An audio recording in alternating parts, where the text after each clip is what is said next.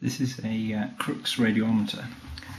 It consists of 4 vanes, or you can have more vanes on some types. They're painted black on one side, white on the other side.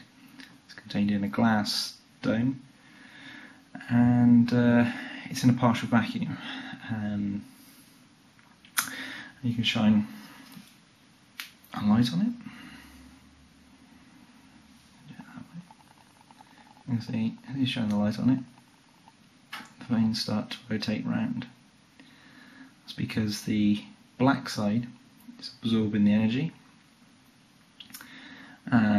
heating up the particles on the side of the black side, and rising, and as it's rising it's pushing it round, forcing it to get round.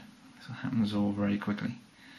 Apparently you can even get it to run from the heat of your hand. Apparently the infrared heat from your hand can actually be enough to actually turn it, although I haven't experienced that myself. Can run around very rapidly. I'm just going to turn the torch off now so you can see it spinning. There you go, a Crookes radiometer.